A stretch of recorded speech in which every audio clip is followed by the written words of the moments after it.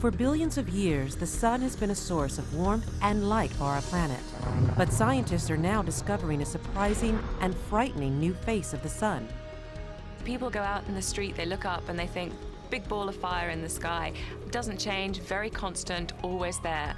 But when you look at it, you realize it's just a big mass of gas that's forever in turmoil, forever churning up, always spewing out things into the interplanetary medium.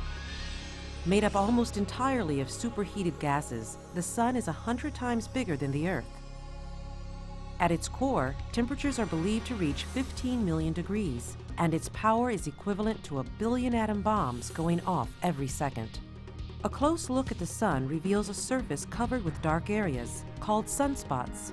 They're caused by strong magnetic fields that emerge from inside the sun, forming loops that expand above its surface. As the sun rotates, the magnetic fields within twist and knot, becoming more and more tangled. Where they finally break the surface, sunspots form, ranging in size from a single speck to a vast area several times the size of the Earth. Yet bigger things are often brewing.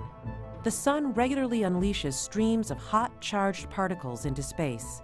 Called solar wind, these gusts travel through space at nearly 1 million miles an hour and can hit Earth in just 3 to 4 days. Fortunately, the Earth's own magnetic field shields us from these scalding winds. But occasionally, a gust overwhelms our natural defenses. Called a coronal mass ejection, it makes solar wind look like a gentle breeze. Carrying some 110 million tons of plasma from the sun, these powerful solar blasts can disable satellites and shower our atmosphere with radiation.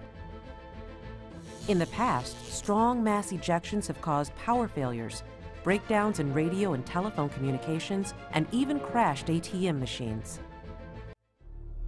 While detecting a coronal mass ejection aimed at Earth is difficult, researchers are learning to read the telltale signs of a coming eruption. There it is. We got a CME coming at us. Definitely Earth-directed. Today, they can predict an incoming solar blast before it strikes the Earth, in enough time to alert defense agencies, satellite operators, and airlines around the globe. Now, the race is on to find ways to detect mass ejections sooner. And as we learn more about the many moods of the sun, we're better prepared to deal with anything and everything it may throw our way in the future.